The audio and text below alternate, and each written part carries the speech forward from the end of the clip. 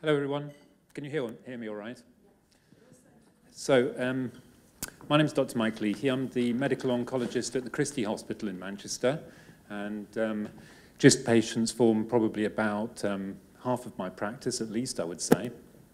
So thank you very much indeed for inviting me to come and talk at GIST Support UK's meeting. I can see some faces that I recognise around the room. Are you all having a good day today? Yes. Very good. So Judith asked me to talk about a subject, and the title she gave me was Getting the Best Care. And in fact, in the email that subsequently arrived, it got a question mark at the end as well. Getting the best care? So that's an interesting question.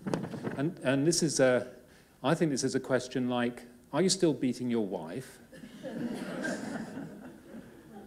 So thanks for that, Judith. So I haven't prepared a detailed presentation to give you, as you can expect, and I thought we might have a bit of a discussion about this, because it's a very interesting topic. It's quite a challenging topic, isn't it?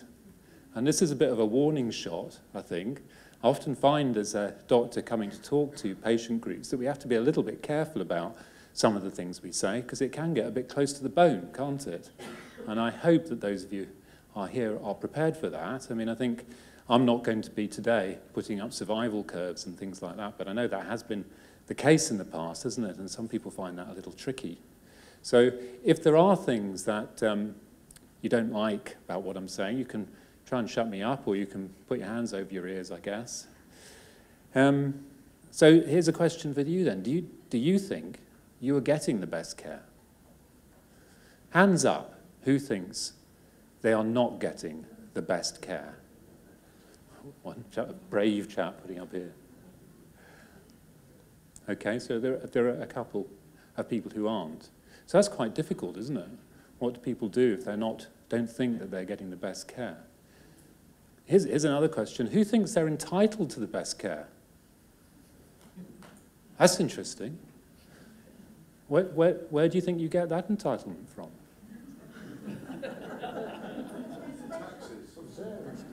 Taxes. Taxis. Pay our taxes. Does that give you the right to have the best care? Of course. Does it? Does it? I don't know. I mean, the NHS provides a standard of care, and that suggests to me that there is a range of quality. The best, that's quite challenging, isn't it? I think one of the things that you probably are entitled to is that the doctors provide the best care they can give. That I would agree with. That's a professional standard that we're supposed to meet, an ethical standard that we're supposed to meet. But that's not necessarily the same as the best care, is it? Because there might be another doctor who could do better for you. Maybe that's why some of these people put their hands up. So that's quite a tricky question, I think, within the NHS. So, first thing I'd like to do, if we can, with this with the equipment, is to play an audio clip from a podcast. I'm researching podcasts at the moment because we're planning to broadcast some podcasts from the Christie Hospital. So I'm looking into what other people have been able to do with their podcasts. So we're going to have, if this doesn't work, I'll just tell you what they said. So this is a podcast, an American podcast, as you can probably, you will guess, which is called Battling and Defeating Cancer. Has anybody heard of this podcast? Okay, where's my thing? Bear with me here. Got an oversensitive mouse pad. Clip 1. I can't say this, I don't know how many times in our lifetime that I've said this. Get a second opinion. Always get a second opinion. I don't care if you've seen this doctor for 25 years. You get a second opinion. And most good doctors will know that it's okay to do that. However, With a disclaimer, absolutely. And in the case of something that's life-threatening, I would say get 3 opinions. That's where I was going, yes. However, Yeah, I've been in this for 5 years now, and I would say that sometimes what people consider to be a second opinion would be to go to the fellow down the hall who's in practice with the first one, and that probably won't differ so much from what your original doctor said. Right, and I always say go to someplace different, another doctor that doesn't know that. I mean, I even tell them, don't even bring your records. Go in there cold flat, don't show them the records. Have them, diagnose you yourself. I mean, even with Scott, we got 3 opinions on a very standard treatment. Absolutely. And it's so important. Go ahead, yeah, and you can emphasize that too. It's so important. Well, the next thing I would say is what I know now is that, I don't really have to go to doctors anymore at this point, knock wood, but what I always advise people is if you ever walk in to see a doctor who's going to prescribe a drug with side effects or do surgery on you, you want to read his resume.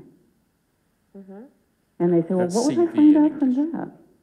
And I say, it's amazing the things people find out from resumes. You find out a doctor's training, his areas of interest, his qualifications, his experience.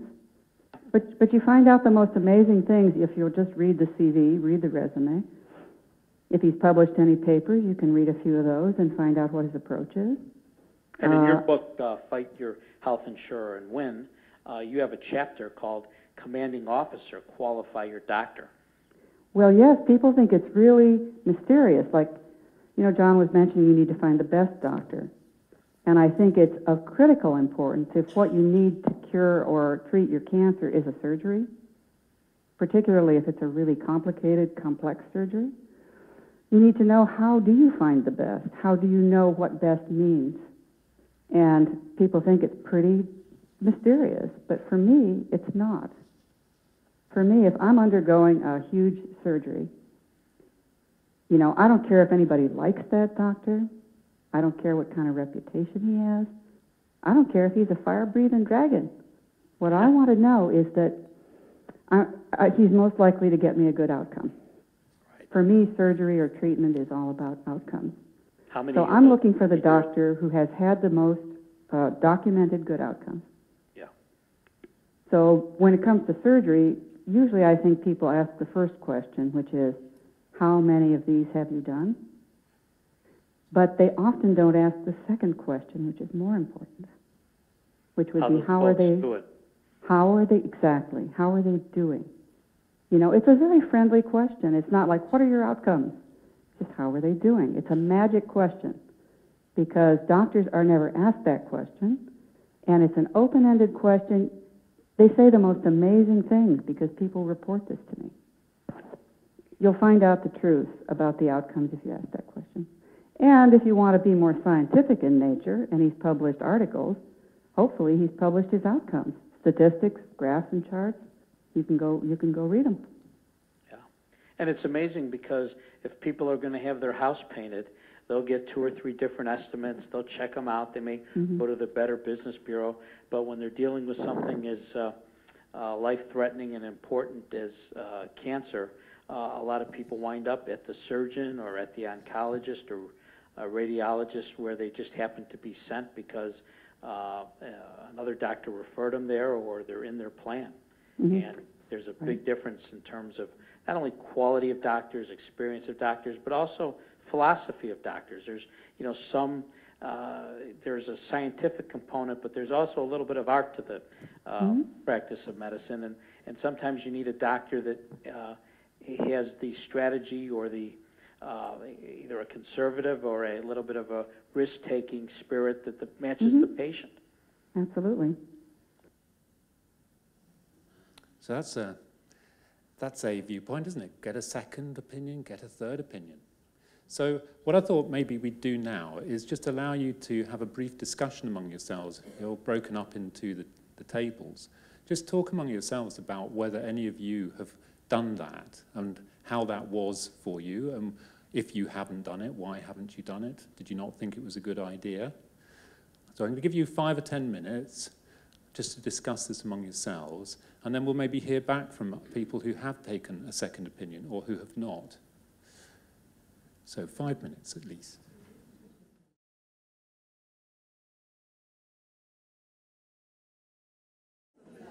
Okay, so have you had enough time to discuss your own views about this? Let's come to this table over here. What's been your decision? Who's going to be the spokesperson for the table? What do you think about having second opinions?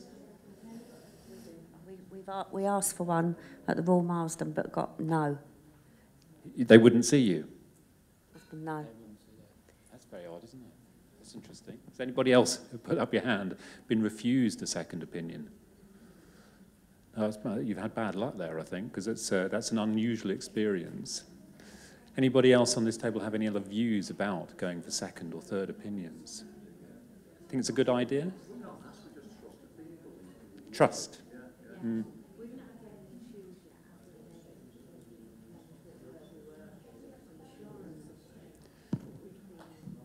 So second opinions is something about a failure of trust.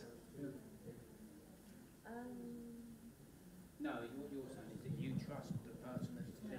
Yeah. So you wouldn't go for that's what I'm saying. You wouldn't go for a second opinion unless you didn't trust them. Well, we trust ours, but it's just the side effects don't seem to be acknowledged. Mm. So we need someone to do that. If you ask for a second opinion, you're inferring this. You're inferring. We were asking for a second opinion that the first opinion, you don't really believe it. So I want a second one, which casts doubts on the integrity of the person who gave the opinion first. So would that destroy your relationship you have with your consultant? Exactly. Yes. What about this table over here? Who's got something to say? You've got. Depends on the quality of your first assessment. My first surgeon, presented with this scan, wanted me to sit and wait and see what happened. Well, I wasn't going to do that, so I asked for a second opinion. The second surgeon said he'd seen one of these once before, and he was right. So I would not have wanted to sit and wait and see what happened.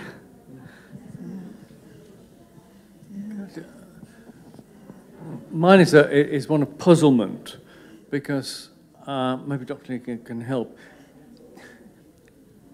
Given that we've had just treatable for about 10 years or so, have we got a long enough sort of longitudinal studies to work out whether someone can be cured of GIST? Well, that's a very specific question. And the answer, I think, straightforwardly, is no. We don't have yet the data. There's the initial suggestion was that that was not possible with the existing tools that we had at our disposal. And perhaps long-term follow-up is showing us that there may be some people who are pushed into something which is looks very much like cure because there's no activity after a very long period of time. So it will require more research to be able to answer that question definitely. Well, therefore, if you've been discharged as I have, would it be efficient? Sorry, if you have been discharged as I have after 10 years, and that was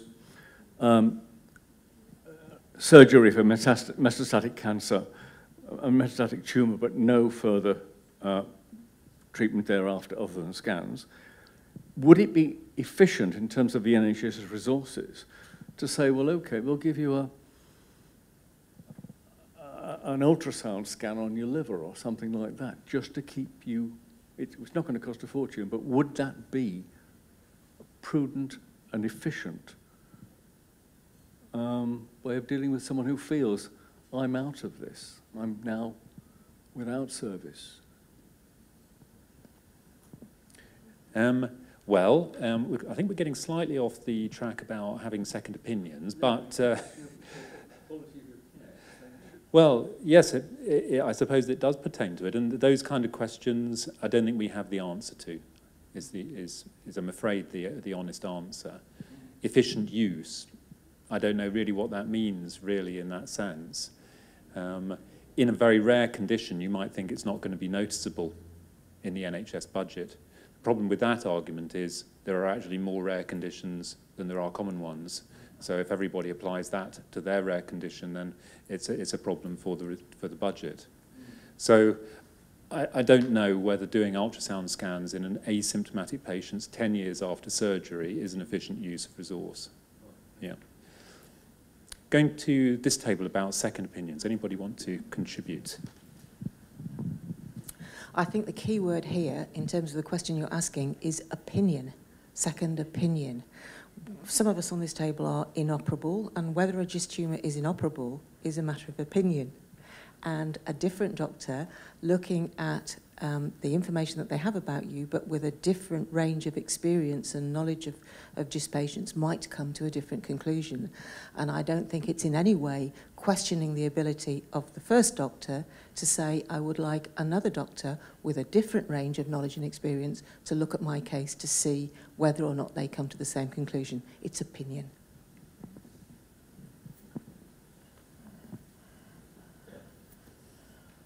Anybody over here want to have the microphone?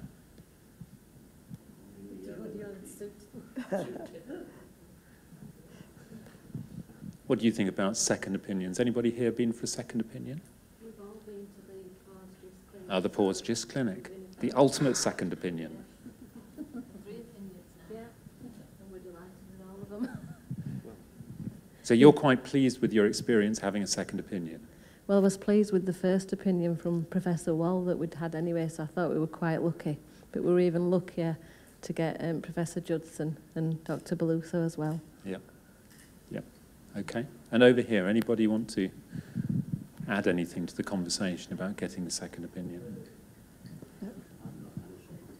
Okay. We'll just continue with the this American lady, who, by the way, does not have a GIST.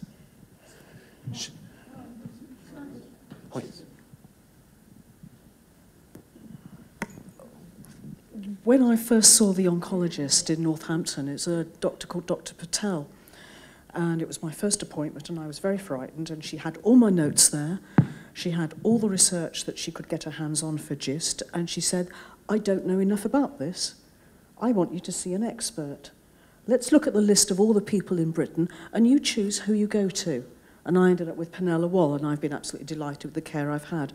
But I would go back to that oncologist any time for anything, because I trust her, because she says, if I don't know enough, I will refer you on. And I thought, how lucky was I? Thank you very much. Oh, sorry. Well, my second choice was you, but based on the question you've given to us, you won't mind if I have a third opinion now, would you? 3 years on, is that, you quite accept that? It's not a problem. You haven't said anything yet. Take the microphone away. You'll get a chance in a minute. We'll play the second clip. Two, yeah.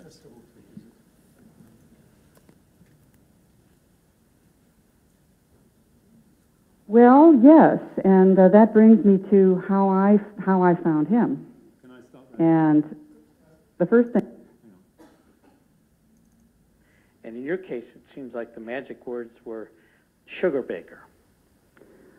Well, yes, and that brings me to how I found him. And the first thing I did was I went on to the NCI database of medical journal articles. And I just typed in the name of my disease. It was called pseudomyxoma peritonei. It's a less aggressive form of appendix cancer. I just typed that in. And I'm amazed you could even spell it. I'm amazed you could even spell it. Well, I was a French teacher in my first career, so I'm sort of a word fancier. Oui.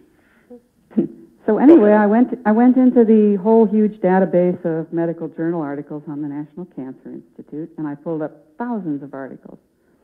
And I skimmed through the titles. I was looking for numbers, like study of 385 appendix cancer patients, study of 472 appendix cancer patients, because I figured the places that reported on the greatest number of patients were probably the centers for this.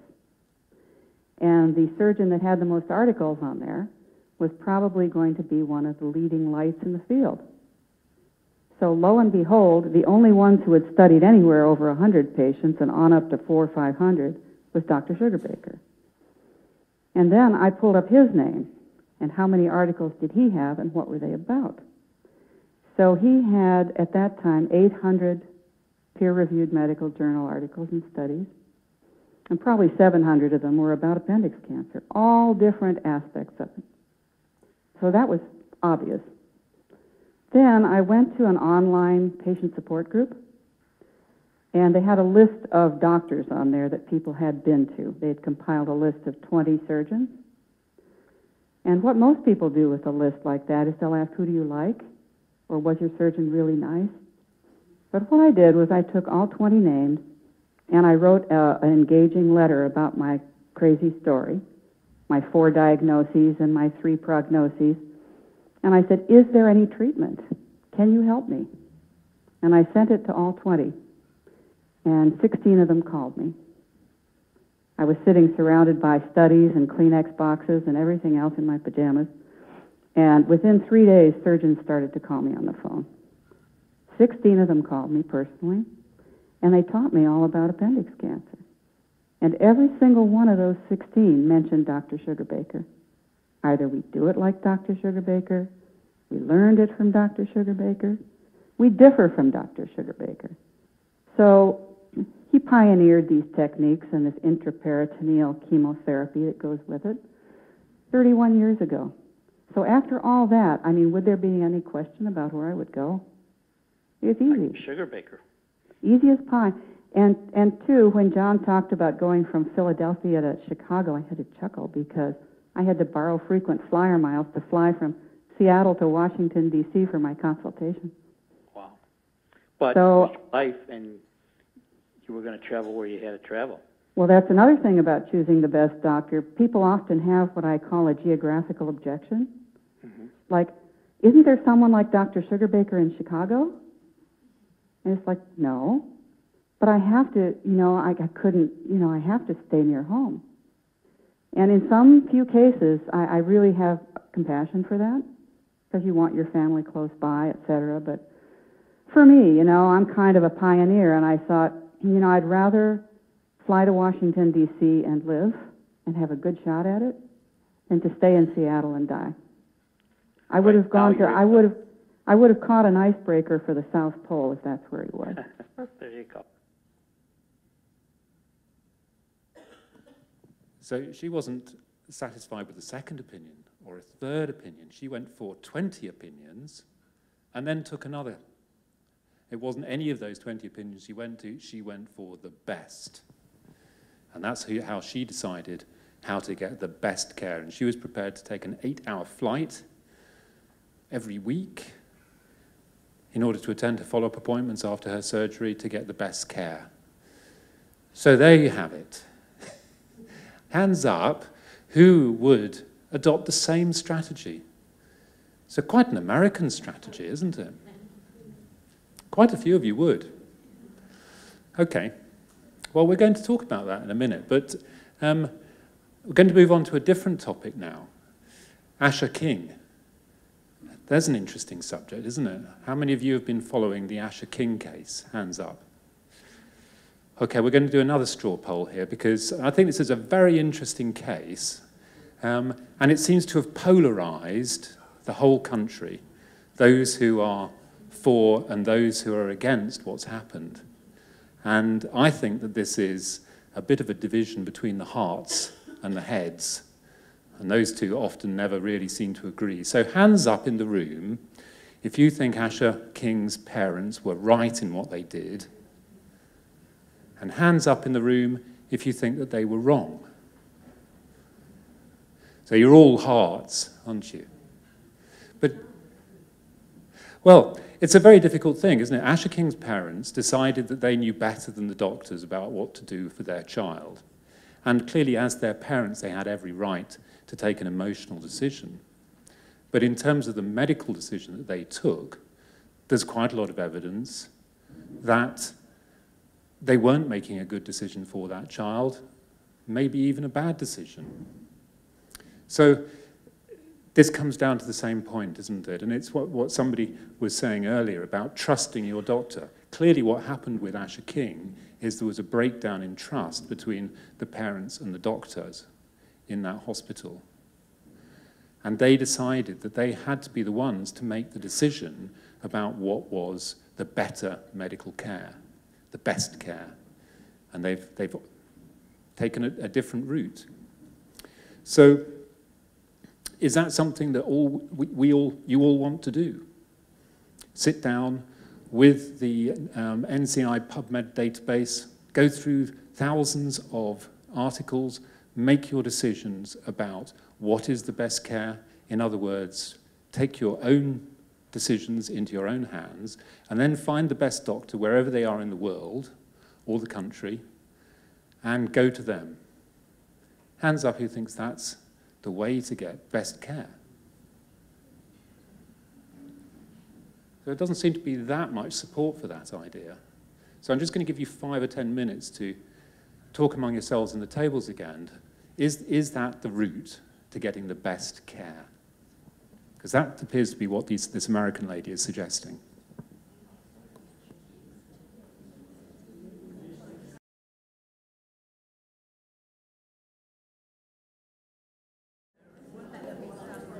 Okay, well, let's see if there's any feedback. So from this table, are there any issues about the way that this approach to finding the best care through self-research, which is what she obviously did, does anybody have any issues with that at all?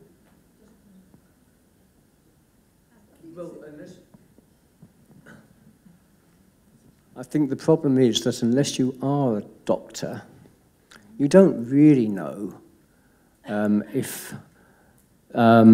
what the information you're being given by someone who might offer you a way out, such as in this case of this boy, is really feasible or not. You just have to trust in the end of the day and weigh up what the information you're being given, and that is an extremely difficult thing, whether you're taking that decision for yourself or, and even more importantly, for taking it on behalf of your child. And I don't know if I think that if someone did offer me hope that they could keep my child alive while others said they couldn't, then ultimately I'd probably have to go for that, even though there was a risk. Okay, I mean, that wasn't in any sense what happened to Asher King. There weren't offers of no treatment or a cure at all, no. So, no, never mind.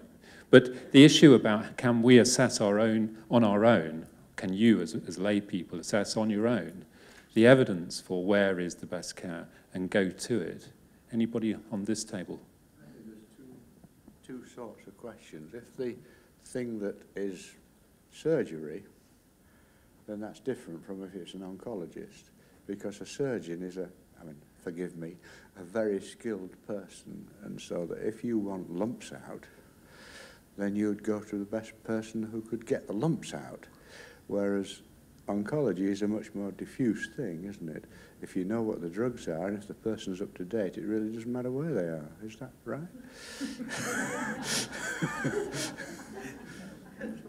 Don't hit me when you get it. No, I don't agree with that, David, surprisingly. Surgeons are very good at doing operations. That's very true.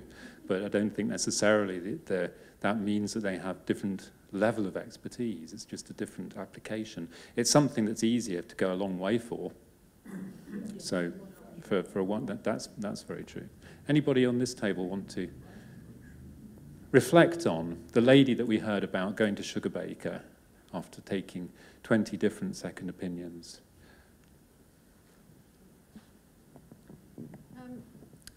In terms of GIST, when Eve was diagnosed, obviously we went to and got second opinions in this country to everyone we were told had the most experience, but we were also advised there was a specialist clinic in America.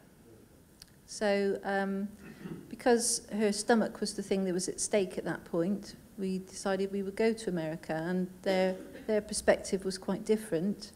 So once we'd been there, we did feel we had the best available opinion, and it was able to kind of guide us on what we then decided would happen when we were back here. So we weren't planning on going to America again, but having made those connections, we could then make the best decision armed with the best available information at the time. But that also prompted the desire to set up a similar facility in this country. So yeah, we went elsewhere to try and get the best there was possible, and having determined that, it's steered what's happened since. In the case of that young boy in the proton therapy, I have a question really. Were they able to access that treatment here for their child?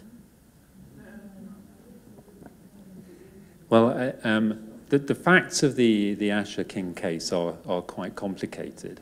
The answer is that the doctors in Southampton did not think that the proton therapy added any benefit. If there had been benefit, then yes, Asher could have been sent for it. Asher actually had a very treatable condition with a very good prognosis if he'd continued with the treatment that they'd advised at Southampton, and there didn't seem to be any benefit in doing proton beam therapy. That was the nature of the discussion, which the parents didn't accept.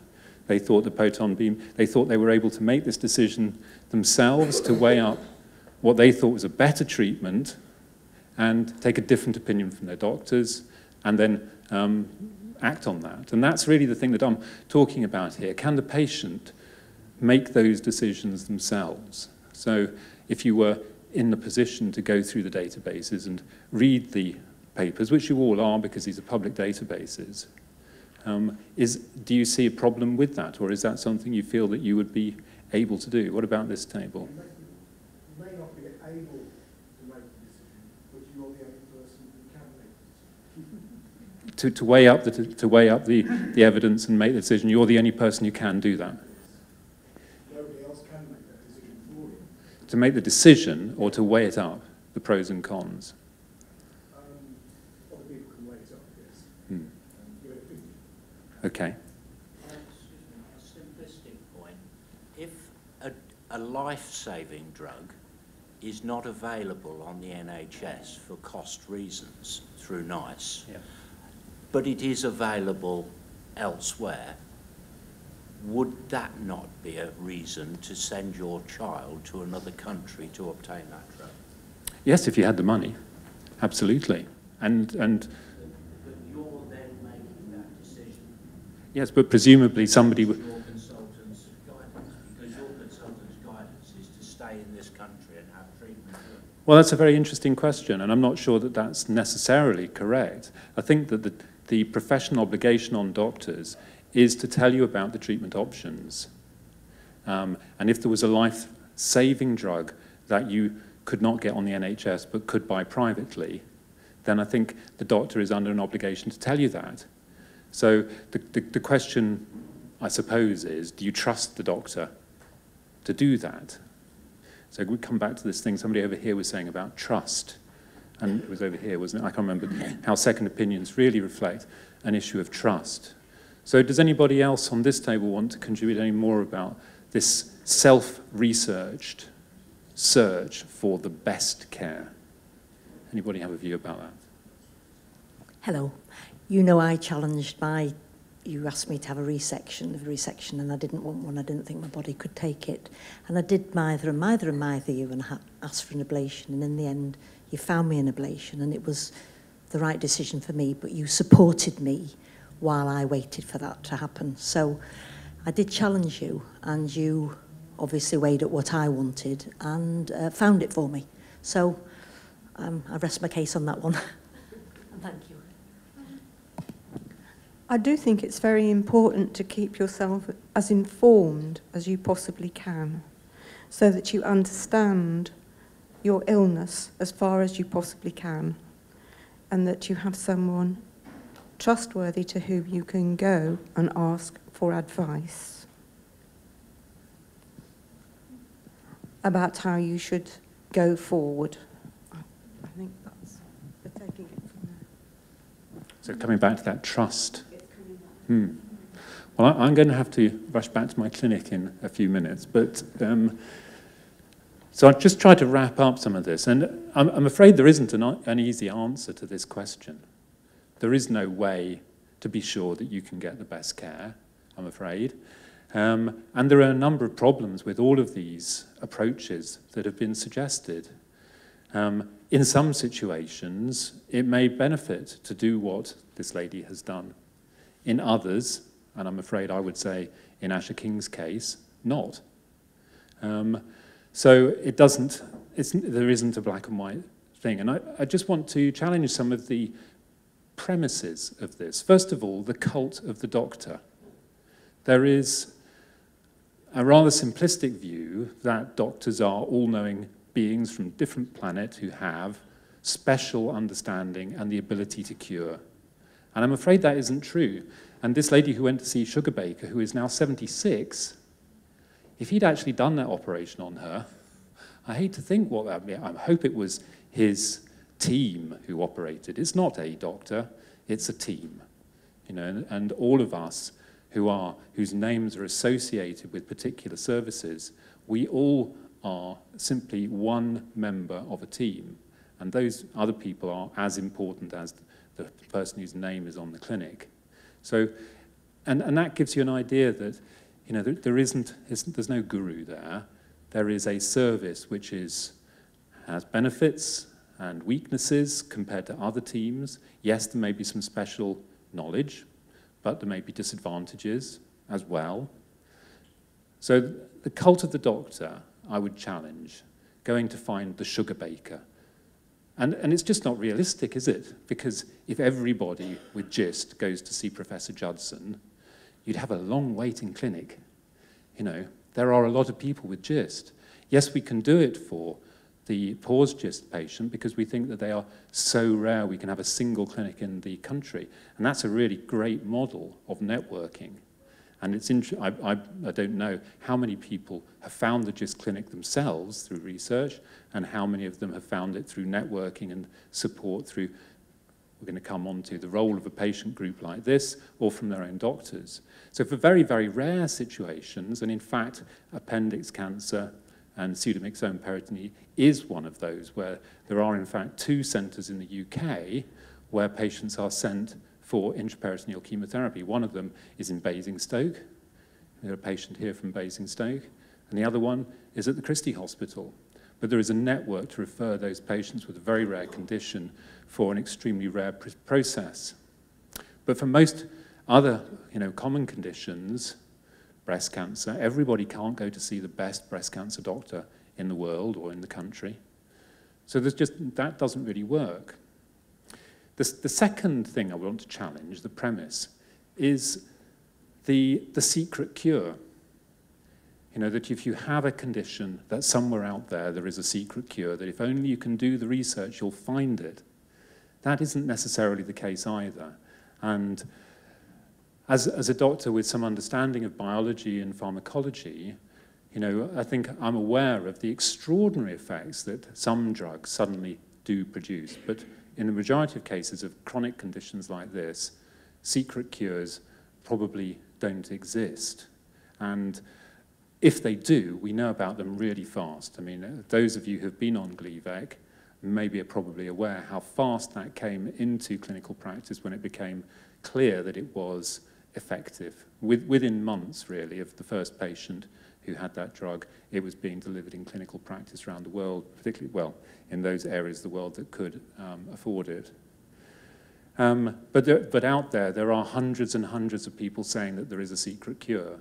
And I'm sure that if you do your own internet research, you will find these things, whether it is intravenous vitamin C or colonic irrigation or whatever it is. There are lots of people saying that they have the cure for cancer. And this is a bit of a holy grail that unfortunately it's very difficult to avoid the temptation to go and seek. And I'm not saying that maybe questing for the Holy Grail is not it's a way of life, isn't it? And it is perhaps a coping strategy, but it's very rarely found. Unfortunately, sometimes it is found, so we can never say never. That's why it's not easy, this. So I think it is really difficult to define what is best and how to get it. This lady who read these papers, she apparently had the ability to judge scientific methodology in the clinical papers and to say, this paper, it was worthwhile, this one doesn't show anything that I'm interested in. But actually, that's quite a difficult skill, which only, biomedical people get through training. It's not straightforward at all. And I think there is perhaps another approach to this, which is that you can be your own best carer. And this is not something that you have to go and seek on the internet. And the value of your own actions in your own health are, I think, the big untouched resource in healthcare. And that's one of the things that we're wanting to look at the Christie Hospital. Now, to a certain extent, that means being informed. And I think as much as you can, being informed about your condition is really important, and being savvy and networking through groups like this, but working in a trusting relationship with your doctor. Hopefully, your doctor is a professional who will have at heart your best care and will help you, like this lady's doctor in Northampton, to find that best care. Now, that is a different approach. That's not what this lady did with her quest for Sugar Baker. It's a different approach. It's using your own doctors to find the best care. And I think that is their role. I think that is their duty. And they ought to do that. But if they say at the end of the day, well, I don't think you would be benefited from a second opinion, then you have to then make that decision yourself. Am I going to trust them or am I not? And then this comes down to this trust issue. And the trust issue in the UK and America is very interesting, isn't it? Because in a private health centre, there is the sneaking suspicion that the doctor is offering you a treatment because he's going to get paid for it. Whereas in a public health centre, there is the sneaking suspicion that the doctor is not offering you the treatment because he's worried about the budget. So both sides of the private and public health care system, there is not perfect trust. And I think that's obviously a big issue. So if you don't have trust in your doctors, then that is a problem.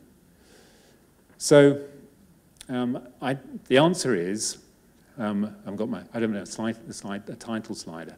If you don't feel that you're getting the best care, then I guess probably you're not.